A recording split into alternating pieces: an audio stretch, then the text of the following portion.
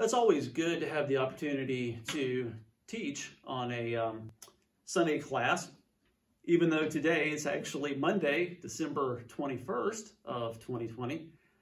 I have to laugh because the last time I was scheduled to teach was back in March, and I was co-teaching and getting ready for my turn at bat. And the day before I was supposed to teach, got the email. Classes were canceled. I'm like, no big deal. All right. So gives me an extra week time to prepare. And I think you all know how this story is going to end up, that 1 week turned into 2 weeks, turned into months, and I never got to actually teach that quarter. And that was actually the last time I was actually in the office. So right around that same time, the company I worked for closed all of our U.S. offices and said, we're working from home. So I guess the reason I bring that up is to say, I have been sitting every day for the last 9 months at work in the corner of my family room staring at a computer screen. So having the opportunity to actually come out on a work day, shave, dress clothes, and actually get out of my house, is a blessing for me. Maybe not so much for you who are going to have to hear this lesson. We'll see. I'll let you be the judge of that. But just for me to have this opportunity and to get out of my house has been a huge blessing for me. So as we get into the lesson this morning, or that's an old habit, I don't know what time you'll be watching this, but whatever time you're watching this, I don't know about you, but for me, there's always been so much that when you read scripture that you think, boy, I'd really like to know more about that. What does that really mean? Or this character that might appear in one of the stories, and you're like, okay, who is this person? And what was kind of the deal there? And we just don't have a lot of that backstory at time. And one of the prime examples I think of this is, when we talk about the character Melchizedek, and not that he's going to play a part in the lesson this morning, but it was just an example of someone that, we have this, brief mention in the Old Testament, and then you get this mention in Hebrews where Paul compares Jesus to a priest on the order of Melchizedek. And he's, it's always been one of these interesting characters that you just don't know a whole lot about. And you think, wow, I'd love to know what was really, what's really that all about. And, again, if you're like me, there could be different characters or different episodes in Scripture that kind of make you think that, like, boy, I'd really like to know more about that. We just don't have the answer. And I think it's maybe good to keep in mind that the Scripture that we have it's sufficient for everything that we need, but it's not exhaustive, and that it's going to answer all the questions that we might have. And this morning, we're going to be looking at a story in the life of Jesus as a baby in Luke. If you want to go ahead and get your Bible, in Luke chapter 2, we're going to be looking at verses 21 through 39. And, we really don't have much recorded about Jesus' early life. Now, Luke records some stories here that I don't believe are found anywhere else in the other Gospels. And it just reminds me, going back to what I was saying a minute ago, there's so much about Jesus' life as a child that just raises so many questions in my mind. What was he like as a toddler? What was he like as a teenager? Was he a well-behaved teenager? There's so many things that it's just we don't have. But it is interesting, though, that Luke does record some cases of what happened in Jesus' early life. And one of those stories we're going to look at today. Again, today it's going to be the lessons taken from Luke 2. We're going to start at verse 21. And I'm going to go ahead and start reading. It's Luke 2, 21 through 24. And at the end of 8 days, when he was circumcised, he was called Jesus, the name given by the angel before he was conceived in the womb. And when the time came for their purification according to the law of Moses, they brought him up to Jerusalem to present him to the Lord, as is written in the law of the Lord, Every male who first opens the womb shall be called holy to the Lord, and to offer a sacrifice according to what is said in the law of the Lord, a pair of turtle doves or 2 young pigeons. And to kind of give a little bit of the background behind this scripture that Luke records is in the Jewish law, there was a number of things that occurred fairly quickly after the birth of a child. So on the 8th day, a male child was to be circumcised.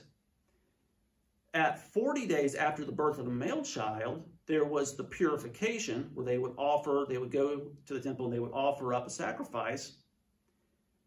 There's also the idea of buying back. And the reason for that is because, in the Old Testament and under the law, God says that the firstborn of everything belongs to him.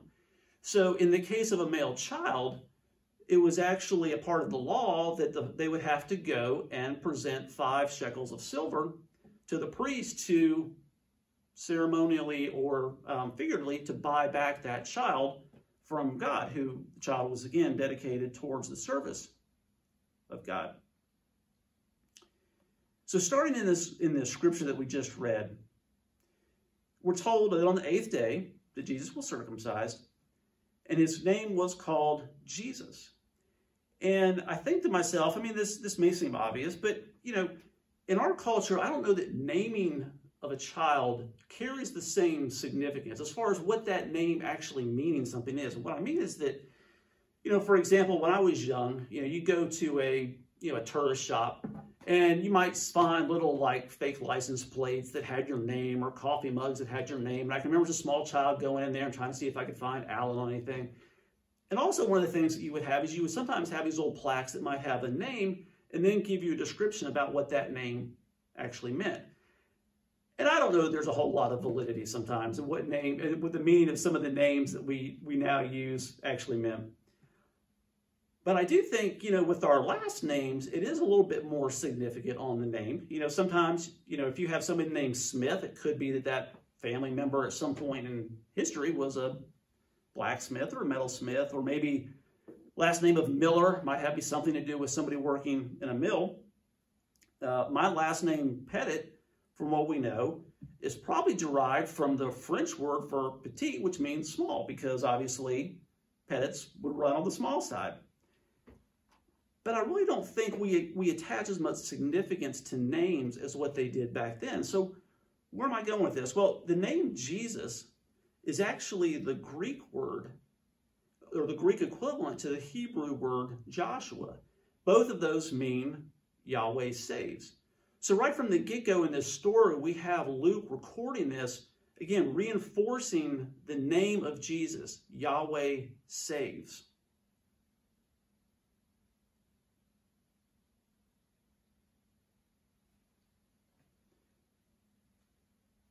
I've wondered a little bit as I was putting this together. Traditionally, Luke, the Gospel of Luke, is typically the audience that it was derived or that it was intended for was probably Gentile or Greek Christians. And I kind of wondered, I was putting this together, why Luke might be recording this for his, Gentile believers, this story of, this Jewish boy and what his parents actually did. And some of these things may have, they may have been familiar with this. I don't know. In, Jewish culture, they might not have been aware of, some of these practices that they had. But I think what Luke's doing here is I think he's emphasizing that Jesus was born as a man under the law to Jewish parents. So in the book of Galatians, chapter 4, verses 4 through 5, Paul makes this comment. When the fullness of time had come, God sent forth his Son, born of a woman, born under the law, to redeem those who were under the law, so that we might have redemption, we might receive adoption as sons. So I think the point here that Luke's making is, Jesus was a Jew. He was, as was promised to Abraham, where Abraham was promised that his offspring would be this as many as the sands of the sea or stars in the sky. But even more so, he was actually the fulfillment of that promise that was made to Abraham.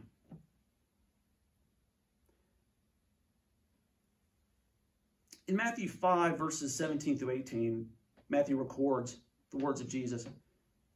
Do not think that I have come to abolish the law or the prophets. I have not come to abolish them, but to fulfill them. For truly I say to you, until heaven and earth pass away, not an iota, not a dot, will pass from the law until it is accomplished. So I think the message here that Luke's trying to convey again is he's trying to reinforce this idea of Mary and Joseph as good, followers of God, obviously under the law, and were following exactly everything that the law had prescribed for them to do.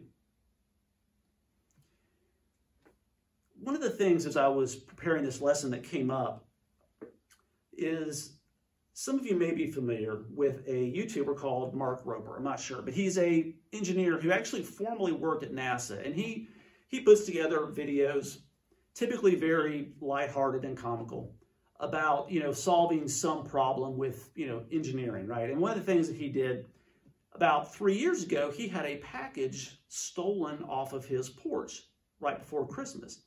So what he decided to do is to put his engineering skills to work and develop this glitter bomb disguised as a package, and had it where it could actually record when the thieves would open it up and it would spray this glitter all in their house, it would actually record their reaction to this. And it was his way to maybe take a lighthearted stab at these folks that go and steal packages off people's porch.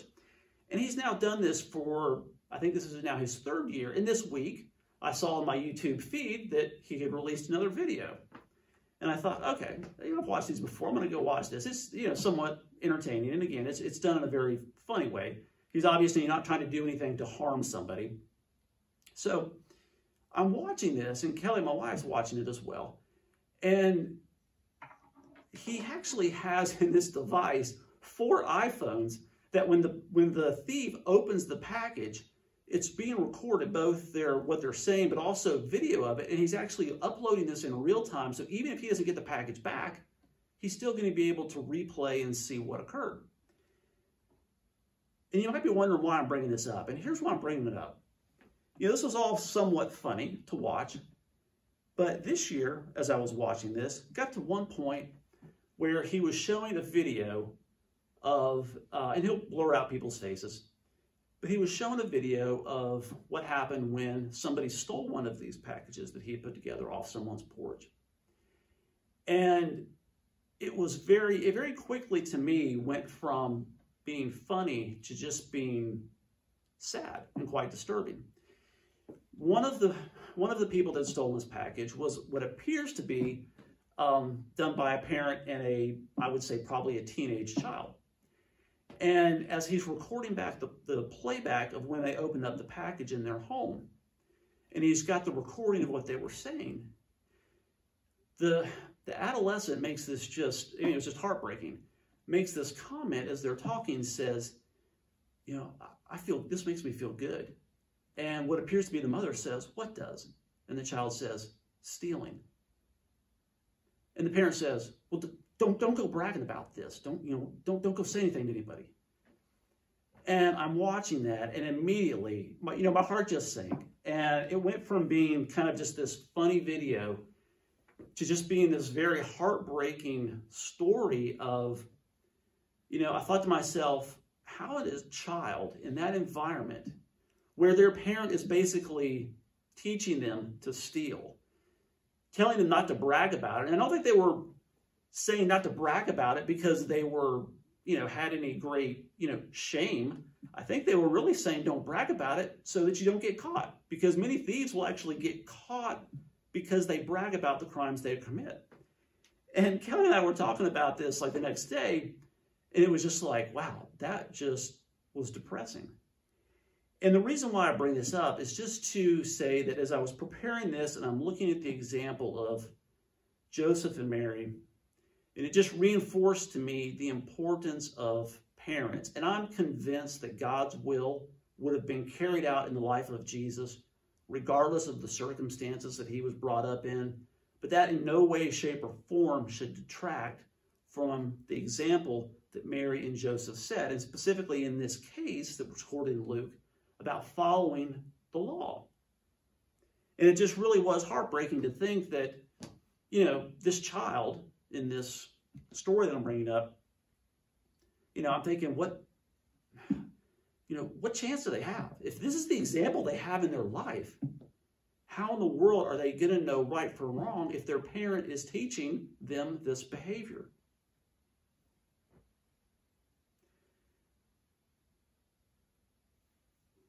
The other thing that brought to my mind on this part of Scripture was if we go back and we look at in that the verse that we read where it talks about making the sacrifice.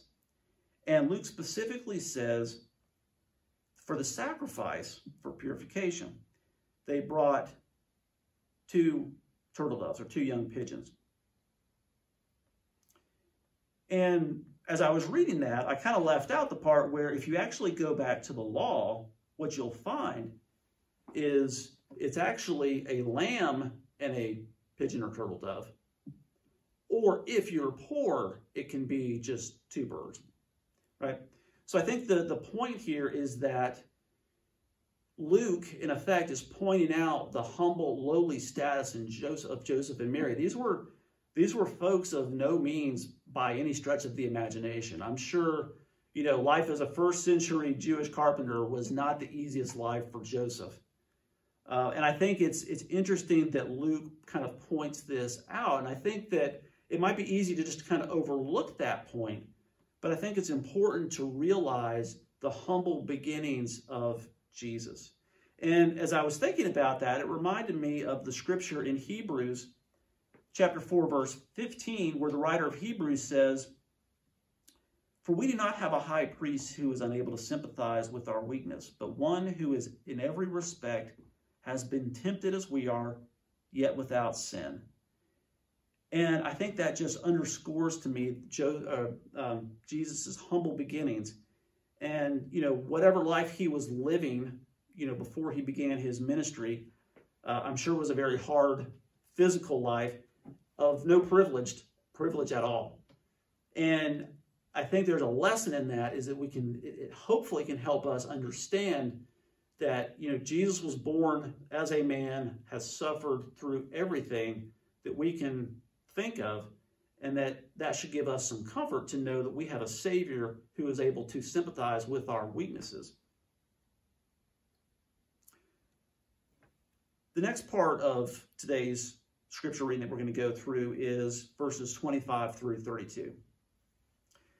Now there was a man in Jerusalem whose name was Simeon, and this man was righteous and devout, waiting for the consolation of Israel, and the Holy Spirit was upon him.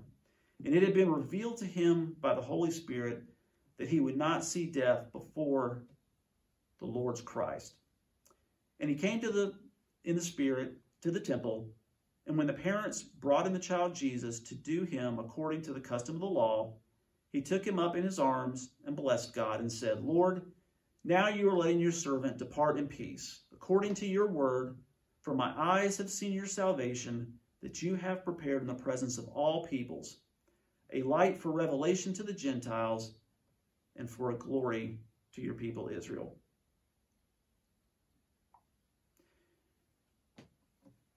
So this is one of those characters that, to me, as I kind of started out today's lesson about saying there's so much more I'd like to know, and this is certainly one of those characters. You know, we're not really told anything about Simeon except for what is in this scripture. He was promised by the Holy Spirit that he would not die until he had seen the Lord's Christ. And the word Christ, as many are probably familiar, is really just the Greek word for the Hebrew word for Messiah, which means the anointed one.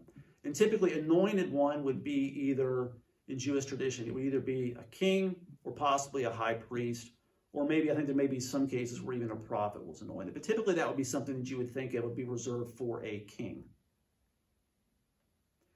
And it's interesting that Simeon, it says that he was waiting for the consolation of Israel. And what does that mean? Well, consolation means comfort, rescue, or help. And in Isaiah 40, verses 1 through 2, the prophet Isaiah records this. Comfort my people, says your God. Speak tenderly to Jerusalem and cry to her that her warfare is ended and that her iniquity is pardoned.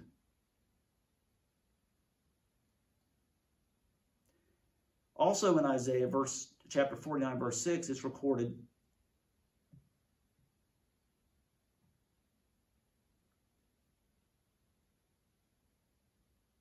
I will make for you a light for the nations, that my salvation may reach the end of the earth. So as we look at the verse here about Simeon, what comes to mind, at least in my mind, is that it talks about specifically a light of revelation to the Gentiles and a glory for the people of Israel. And again, I think Luke traditionally has been viewed as a gospel that was written to Gentile Christians. So I think it's, obvious then why Luke would probably have this scripture recorded. I think to myself, this was happening in the temple, and I'm sure there were other people around, right? And I just have to wonder to myself, the Jews that were around there and that were watching this scene unfold. And I wonder if this struck them when Simeon says, a light of revelation to the Gentiles. And I think to myself, what did that mean to them? Because, typically I always view the idea that the Jews had as far as the Messiah would be an earthly king. And I think if you kind of look through it, I think you'll find that how they interpreted what Messiah, what that was really going to mean, probably very dependent upon the circumstances that they found him in. But I would venture to believe that at this time, in the first century, as the Jews were being oppressed by Rome and occupied by Rome, I can certainly see why many Jews at the time were probably thinking of a Messiah as somebody that would rescue the Jewish people from this Roman occupation. And the Messiah would probably be some type of king who would have some military, abilities to drive the Romans out.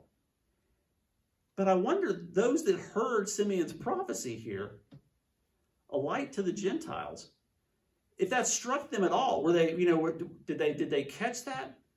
Did they just overlook it? Were they confused by it? I don't know. I'm not sure exactly what their take is, but I can certainly imagine that the folks that were reading Luke's gospel here would hopefully read that, and that would definitely be something that would appeal to them, understanding that, hey, this Jesus was for Gentiles. It was actually prophesied by this Jewish man, Simeon. It's also interesting, though, that Simeon does point out, though, at the end of that verse, for the glory to your people Israel. And as I read that, I thought to myself, I think in Romans chapter 1, verse 16, Paul says, for I am not ashamed of the gospel, for it is the power of God for salvation to everyone who believes, for the Jew first, but also to the Greek. So when I'm reading the prophecy of Simeon, I guess that's what comes to my mind, is this idea that, that Luke and the recording of this is really in harmony with what Paul is saying in Romans, is that, yes, God intended to save all mankind, but he did it through working with this people, his chosen people, Israel, to bring about that Messiah that would be for everyone. And I'm not sure, I just have to think to myself, the folks in the temple, I have no idea if that's something that even when they heard that, was that something that struck them, or did it just completely go over their head, or were they like, what are you talking about for the Gentiles? The Messiah is for us. We want liberation from our Roman oppressors. So continuing in Luke 2, this is now verses 33 through 38. And as his father and mother marveled at what was said about him, and Simeon blessed them and said to Mary his mother, Behold, this child is appointed for the fall and rising of many in Israel, and for a sign that is opposed, and a sword will pierce through your own soul also, so that the thought of many hearts may be revealed. And there was a prophetess, Anna, the daughter of Phanuel, of the tribe of Asher. She was advanced in years, having lived with her husband 7 years from when she was a virgin, and then as a widow until she was 84. She did not depart from the temple, worshiping with fasting and prayer night and day. And coming up at the very hour, she began to give thanks to God and to speak of him to all who were waiting for the redemption of Jerusalem. And, it's interesting to me that, there's this recorded here that, Mary and Joseph were marveling at what was being said about Jesus. And it's just, I can't imagine what, was going through their head at this time, that this little child, probably at this point, because the purification took place 40 days after birth, just this, child a little over a month old, and they're hearing both Simeon and Anna prophesying on what's going to await this child. But unfortunately, it's not all roses here, because we were recorded in this. It's somewhat, to me, of an ominous saying when Simeon says, This child will be appointed for the fall and rising of many in Israel, a sign that is opposed, and a sword will pierce through your own soul also, speaking to Mary. And as I read that, again, my thoughts were, okay, what did that mean? I can't imagine what Mary and Joseph were thinking. And here they're going from this joy of Simeon first saying, hey, I've now lived long enough to see the Messiah, God's promise. And now kind of turning this, oh, and by the way, he is now appointed for the rising and fall of many, and a sword is going to pierce through you as well. Again, it's hard to say what their reaction or what their thoughts could have been.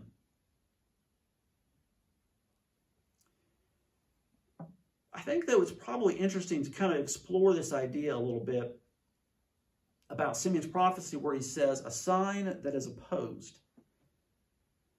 And I guess when I was reading through this, first thought I kind of thought of, and maybe it's just because of the time of year, being right before Christmas, but I'm thinking, well, isn't Jesus supposed to bring peace and unity? Isn't Isaiah chapter 9, verse 6, it mentions that he calls the Messiah the Prince of Peace? And yet here we have in Matthew chapter 10, verse 34, do not think that I have come to bring peace to the earth. And, I think to myself, how do we reconcile this? Because, to me, I want to believe that Jesus' message, and I do believe this, of love should bring us together, of unity should bring us together.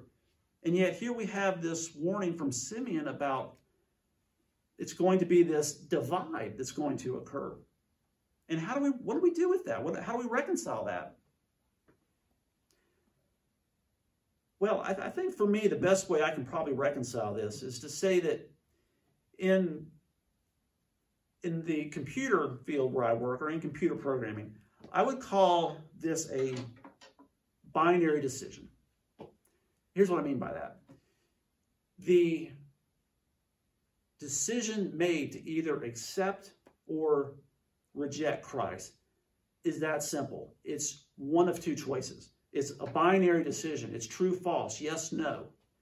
There really is no other decision that can be made. Either we accept him or we don't.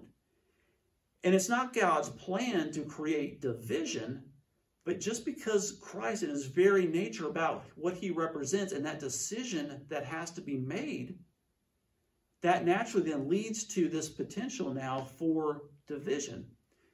And I think to myself, I know when our missionary in India, Mani has come and spoken that he'll talk about in the, in some of the areas where they're preaching the gospel, that in the Hindu culture, somebody that then turns from Hinduism and goes into Christianity, they are basically ostracized from society at best, certainly oppressed.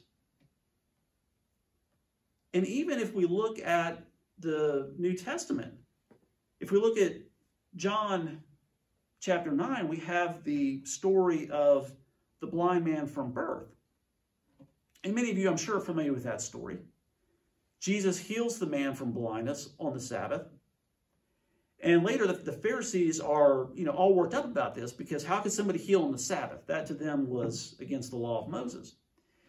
And as they're going through their investigation of what happened, they had talked to the man who was healed, but later they then go talk to his parents. And in John chapter 9, verse 20, it's recorded when they were asking about their son and was he healed and what was going on, his parents answered, "We know that this is our son and that he was born blind. But how he now sees, we do not know, nor do we know who opened his eyes. Ask him, he is of age. He will speak for himself." His parents said this because they feared the Jews, for the Jews had already agreed that anyone who should confess Jesus to be the Christ, he was to be put out of the synagogue. So even in Jesus' day, while he was still alive, we can see this division start to occur based upon whether someone accepts or rejects Jesus as the Christ, the Son of God. And as difficult sometimes I think it is for me to think about that division can be caused by that, I find it interesting that, in my opinion, in God's wisdom, he knew what was going to occur. And I think that's one reason why he provides us the church. He knew that this decision on whether to accept Christ or not was going to potentially cause Christians to lose either family members who would reject them, the standing in their community, whatever it might be. And I think that one role of the church and what it can function as is to provide that spiritual family that we can have. So even if we do get rejected by the world, by family, by community, based upon the decision that we've made, we still have a family that we can rely upon, and that is the church.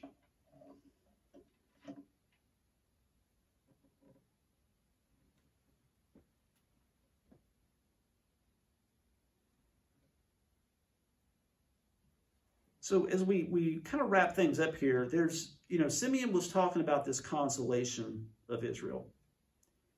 And the prophetess Anna was talking about looking for the redemption. And I found a quote online that I wanted to read to kind of maybe summarize some of what was going on there between maybe the difference between what Simeon was saying and what Anna was saying. And the quote here that I found was this: "Consolation probably speaks to those longing for healing and restoration from all the past losses and misery of life. In Isaiah, the people had experienced judgment and exile with all its guilt, its fear, loneliness, and death. Consolation is when God comes to heal and restore and revive all that has been thrown away or lost. Redemption probably speaks to our need to be delivered from powers that still hold us in bondage. Redemption is a work of power to save us from enemies that still threaten us." So to wrap up today's lesson, I guess the thing I wanted to say, because this is what kind of spoke to me as I was going through this, was I think there's so much that we can gather from this story that Luke relates to us. But for me, I guess because here we are at the end of another year, and as we, I think, look expectantly to 2021 to be better, and I know we sometimes joke that we're all ready to put 2020 behind us, and I wish I could say that I believe that just turning the page on a calendar to show January 1st of 2021 was somehow going to bring us relief. from some of the things that we've experienced this year, whether it's this pandemic, whether it's the presidential election, whether it's racial unrest that we see, whatever it might be, I'm not naive enough to believe that turning the calendar on January 1st is going to take all of that away. We have some dark times we're going to have to get through as a country. But I'm certainly convinced we now see light at the tunnel. As I record this, we now have 2 vaccines that are potentially going to be rolled out. It's going to take some time, but we will get there. And I guess as I kind of look back at 2020 and look forward to 2021, what strikes me about this scripture is really the example, not just of Mary and Joseph, and the example they set for Jesus, but for others about their faith, but really about Simeon and Anna. And again, we don't know much about them other than what's recorded here, but 2, what I would say, probably very elderly believers who had dedicated their entire life, seemingly, without ceasing, to be about the Lord's work. And I can't think of a better, maybe, message to go into 2021 with, is to have that, hopefully to have that attitude of Simeon and Anna, dedicating ourselves fully to God's work. Whatever 2021 holds for us, who knows? I'm optimistic that it's going to hold good. But whatever it might be, I know we can go through it, get through it, especially if we have the attitude that they had and devote ourselves wholly to the work of God. May God bless you and keep you until we're able to be back together.